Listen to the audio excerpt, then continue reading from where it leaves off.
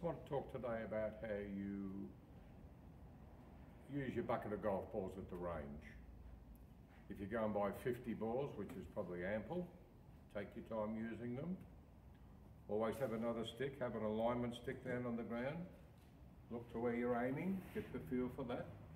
Because when you go to the golf course, it's just got to be second nature, you aim straight. So always pick your target, put the club on the ground, start with a 9-iron, something easy, a couple of small swings. Don't be in too much of a hurry, slow it down, loosen the body up a little bit, get the muscles working.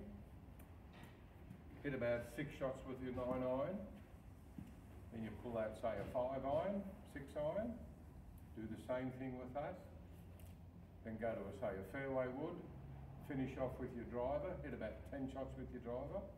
For God's sake, don't go and hit 40 balls with a driver. You don't hit that many drives in a round anyway. Just hit a dozen drives, and then you finish off with maybe a few 9-irons again, and then go to the putting green for 5 minutes and get a little bit of touch on the putting green. Not how far you hit it, it's how straight you hit it, and get some touch. Give it a try. Good golfing.